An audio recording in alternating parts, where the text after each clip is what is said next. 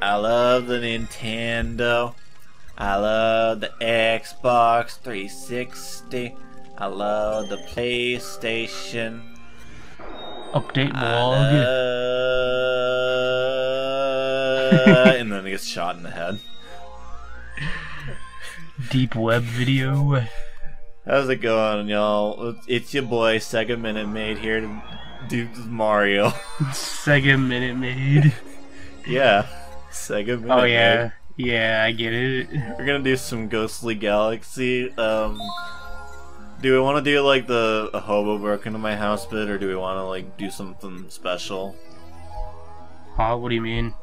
You know, to introduce you as a epic special guest commentary person, man. What if we just did it like world style? What if you literally broke in my house? Just casually drive from Michigan over to Texas. And you're like, hey motherfucker. We're gonna see Luigi today. Fun fact, by the way, if you play this game in like the Luigi mode you get for beating all 120 stars and fighting Bowser again. Spoilers for a like 14-year-old video game, by the way. I thought it was 15. 15. I don't fucking know. I say words sometimes. Either way, spoilers for this fucking old-ass baby game. But yeah,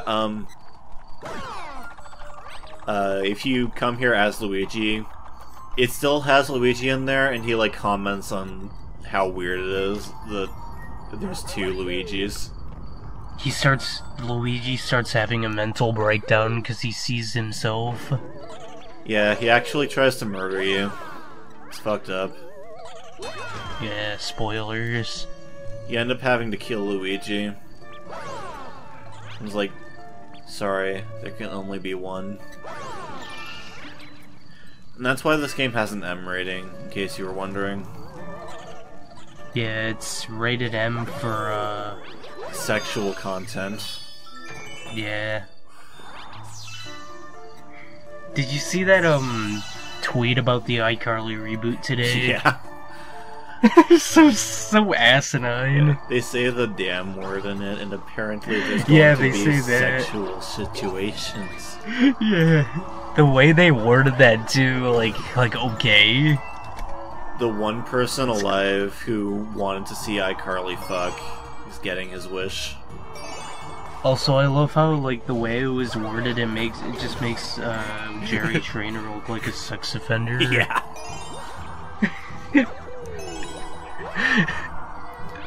I love iCarly. I also don't like iCarly, but I like the theme song. It is unironically a bop. I think my Steam bio is literally just the lyrics to the song as heard. Drake and Josh theme versus iCarly theme. Who wins? I like...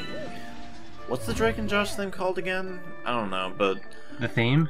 Yeah. Like, I like it, but... Well, like, how does it go, or what is it called? I mean, like, what's it called? I know how it goes, and just, like... I'm trying to remember. Like, what's the name of it? It's not... I'm dead. What if it was just called Drake and Josh theme by Drake Bill? Drake and Josh theme by Drake and Josh. It's gonna take some time by Drake Bill. What if Drake Bell's name was actually Drake and Josh? That'd be crazy. His middle name is And. Yeah. And he's just all alone in that house. He's the only cast member of that show. Yeah. Drake and Josh is actually a depressing tale of a man named Drake and Josh and his experiences convincing himself his name is Drake Bell.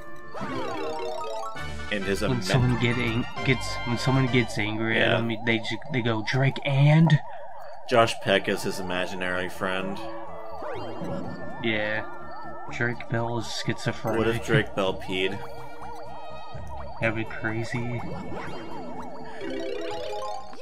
What if the theme song was just called "I Love My Brother"? Drake and Josh, Yowie. Man, I'd watch it.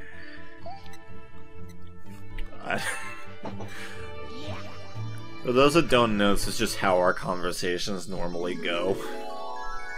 I love how I never even introduced myself to the point where you're just gonna have to explain who I am in the description because it's already too late. Yeah, so this is Chugga Conroy, by the way. Yeah. You might know him from his Let's Play of Chester Cheetah, Too Cool to Fool, for the Sega Genesis. Hey everybody, it's Chugga Conroy, and today we're gonna talk about Drake and Josh Yowie. I don't know why, but that just made me think of this one, like, obscure-ass Let's Player I found at one point, that his gimmick was that he always screamed his intro at the top of his fucking lungs. Who was this? I think he went by Arrogant Brad, but his channel name was something different. Arrogant Brad? Arrogant Brad. He got Rutsu by, like, I think they were called, like, Large Mental Block back in the day. Oh, I remember them, yeah. And the Rutsu was literally just the guy going through all of his videos and just stopping 5 seconds in. Luigi's gonna become slightly more important to proceedings, by the way, but that'll become relevant 20 years from now. Specifically 20 years from now, because that's how long this Let's Play is gonna be going. 20 years. Yeah. What if someone started a Let's Play in like 1999, but they couldn't upload it because YouTube didn't exist? But then it took them like until 2010 to complete the Let's Play, so it took them 11 years. Did you know that fucking Proton John's Superman 64 Let's Play is still ongoing? I didn't even know when he started it. He started it 10 years ago. Okay, I don't know how you... He maybe releases a video a year. 10 years. I don't know how you spend, like, 10 years doing a Let's Play of a bad game, but...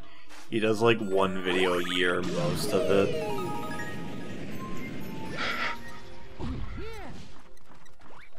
What if I just took, like, 10 years to do Elmo's Number Journey? He's making the most comprehensive Superman 64 Let's Play in the world. These things take time, you know. So I forget, did you already say Luigi? Yeah, that's the first mission. And you're doing Bouldergeist, I believe? No, Bouldergeist isn't until the 3rd mission. This is mission 2. And at that I'm doing the secret I wasn't start. paying attention for a sec there. Don't worry. Nobody is. I'm barely paying attention. This got really depressing. I mean, let's be real, when people have guest commentators on, it's very rare that they're actually doing good at the game, because they're mostly just focused on talking to the other dude and being like, hey, what if Donkey Kong peed? What if Elton John peed? Well, my name's Elton John, and I gotta pee.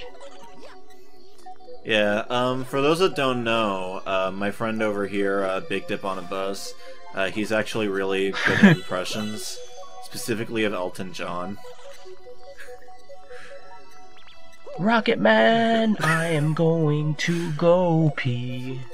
Someone who's never, like, watched a Let's Play before is going to see this is their first Let's Play part and think you're actually Big Dip on a bus. Be like, oh yeah, they're gonna think I'm Big Dip on a bus with like severe mental issues. Yeah. I think I can do a Big Dip on a bus impression. Big Dip on a bus. Hey everybody, it's me, Big Dip on a bus. I'm peeing right now. Hey everybody, this is Big Dip on a bus here, and I'm going to go pee now. You might hear water pouring. That's me peeing, by the way, in this Let's Play. Also, this isn't a realistic Big Dip on a bus impression because he would never actually refer to himself as Big Dip on a bus. He refers to himself as his real name? No, he just doesn't refer to himself.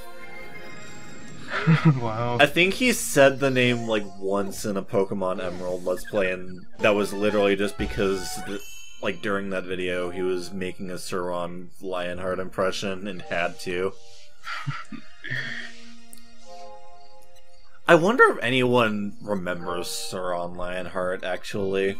I remember he was like some wacky Let's Player, and then he like dropped the act. Yeah. Like, his gimmick was just that he was like he started every video off like, you know, this like he was just doing this very obviously fake Hispanic accent for the whole time. And be like, okay, let's go.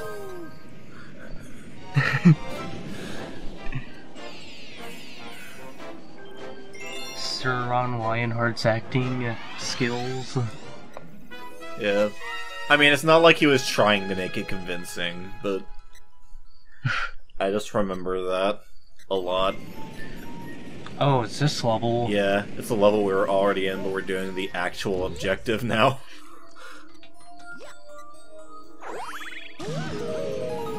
The fucking,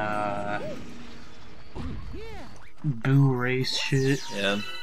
We were actually recording this, like, over a week ago, but it failed. We were just talking about how, like, annoying the later parts of these missions are with the boo races. Yeah.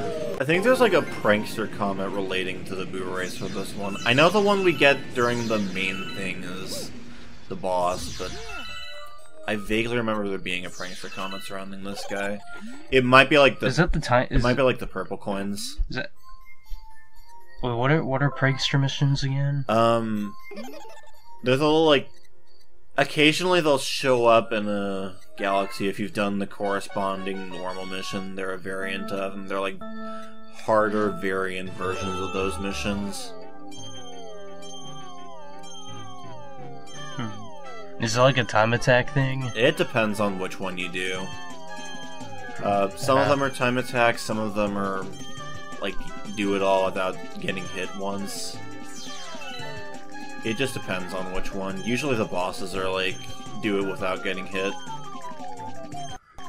Also, I'm going way slower than I did the first time around. Oh, come on. Wait, hang on.